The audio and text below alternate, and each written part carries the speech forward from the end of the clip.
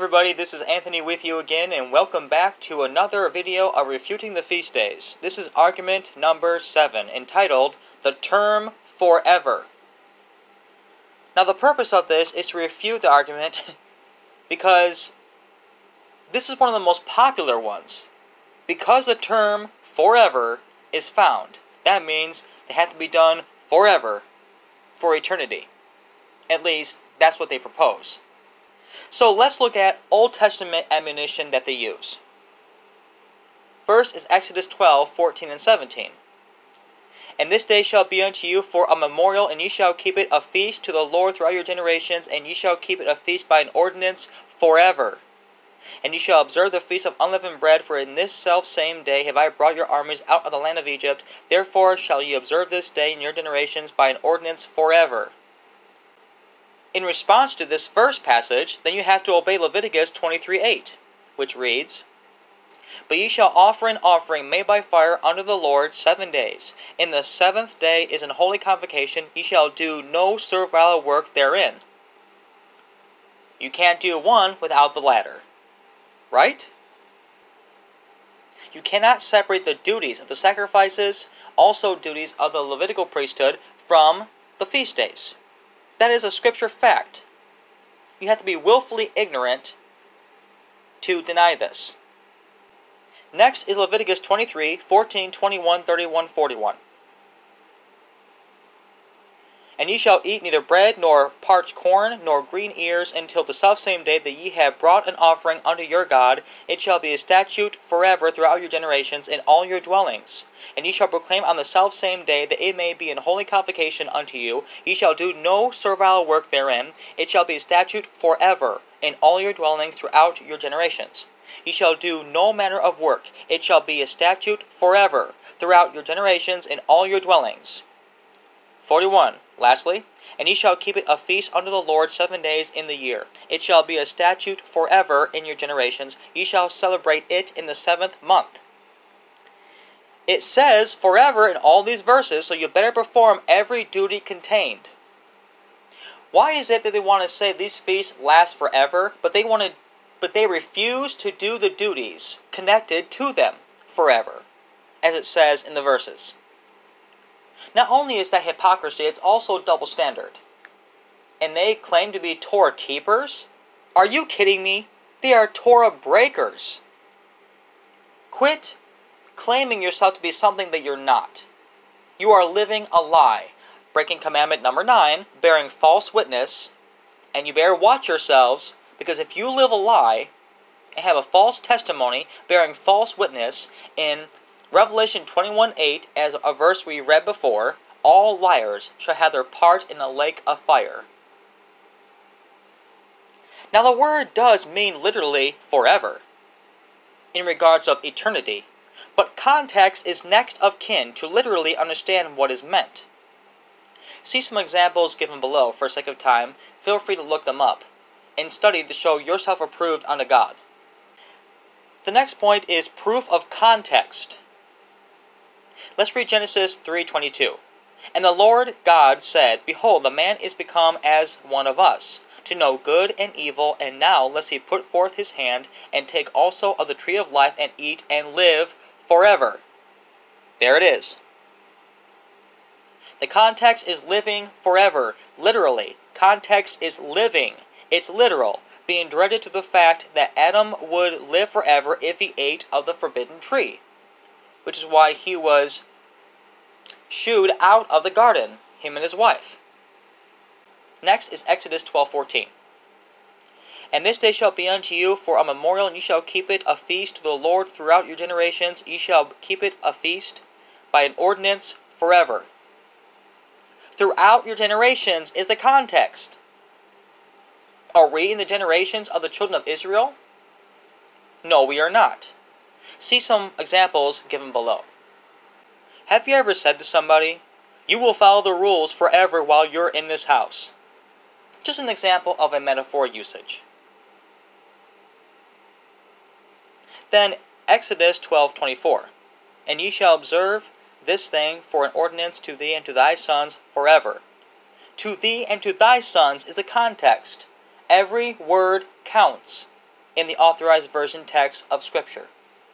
Hebrews 5:6. As he saith also in another place, Thou art a priest forever after the order of Melchizedek. You mean Christ is a priest forever? Yes, because he preserves the saints forever. Even the priests of the Old Testament preserved the children of Israel by being the mediator. See the scripture given below. Hebrews 13:8. Jesus Christ the same yesterday and today and forever. Now, this is a perfect example of forever meaning eternal. How do we know that? By looking at the context of the verse itself. Yesterday, past, and today, present, and forever, future. It's that simple. It's amazing what simple English can resolve regarding a text. And people say God is not able to tell you in your language what the scripture says. You must have a very stupid version of God. Because your God is unintelligent and an idiot, who can't tell you in your language perfectly what his word says. Now let's use some modern examples. Have you said to yourself, I feel like I've been here forever. Or, this book is going to take forever to read. Or, this movie is lasting forever. Lastly, I'm going to be in this traffic jam forever. You see, the term forever is literal, obviously, but you're comparing it to your present situation. So something may be a long time, so you relate it with forever, as a metaphor. Now, in order to understand any scripture text, you always have to ask yourself 3 questions. First, what the passage does not say. Second, what is the story context of the word being used directed to? 3, was it fulfilled or changed? Just follow those 3 examples, and that will solve any scripture problem. Point 3 is more logical sense examples. We have to let logic rule the day, because logic itself is based on Scripture, and God himself is logic in his own nature. So he expects such a thing logically, as I pointed out before. Exodus 21:6. Then his master shall bring him under the judges. He shall also bring him to the door or under the doorpost, and his master shall bore his ear through with an awl, and he shall serve him forever. Now, does this mean that he's going to serve him for all eternity, even after death? No, of course not. It's talking about for the rest of his life. Duh. When the scripture says, throughout your generations, when it comes to the feasts, I believe it's referring to their generations of when they were alive. By the way, how can he serve him forever if he's dead? You can't put a condition or a dead end on forever. Otherwise, if it means eternal, then God lied. Very simple. Let's not be stupid in our thinking. Next is Exodus 27:19-21. All the vessels of the tabernacle, and all the service thereof, and all the pins thereof, and all the pins of the court, shall be of brass. And thou shalt command the children of Israel that they bring the pure olive oil beaten for the light, to cause the lamp to burn always. In the tabernacle of the congregation without the veil, which is before the testimony, Aaron and his sons shall order it. From evening to morning before the Lord, it shall be a statute forever unto their generations on the behalf of the children of Israel. Now, if forever is going to be applied, as it still applies to us today, according to Torah keepers, then why isn't this being done still in a tabernacle? Why don't we have priests performing these duties still?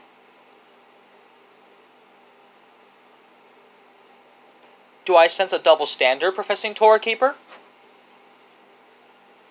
I think so. Next is Exodus 28:43. And they shall be upon Aaron and upon his sons when they come in unto the tabernacle of the congregation, or when they come near unto the altar to minister in the holy place, that they bear not iniquity and die. It shall be a statute forever unto him and his seed after him. Read the whole chapter of 28. It speaks of all the duties of Aaron and his sons for the Levitical priesthood. Now, if forever means that it still applies to us, then why aren't these duties still being done? Again, fake professing Torah keepers, in reality they're really Torah breakers, they want to apply forever to the feast, but they don't want to apply forever to the rest of these passages. You are a lying, double-standard hypocrite. Also, if Jesus Christ did away with these duties, then forever cannot possibly mean for all eternity, non-stop. Right? Fourth, Exodus 29:25-28. And thou shalt receive them of their hands, and burn them upon the altar for a burnt offering, for a sweet savour before the Lord. It is an offering made by fire unto the Lord. And thou shalt take the breast of the ram of Aaron's consecration, and wave it for a wave offering before the Lord, and it shall be thy part. And thou shalt sanctify the breast of the wave offering, and the shoulder of the heave offering, which is waved, and which is heaved up, of the ram of the consecration, even of that which is for Aaron, and of that which is for his sons. And it shall be Aaron's and his sons by statute forever, there it is, from the children of Israel, for it is an heave offering, and it shall be an heave offering from the children of Israel, of the sacrifice of their peace offerings, even their heave offering unto the Lord.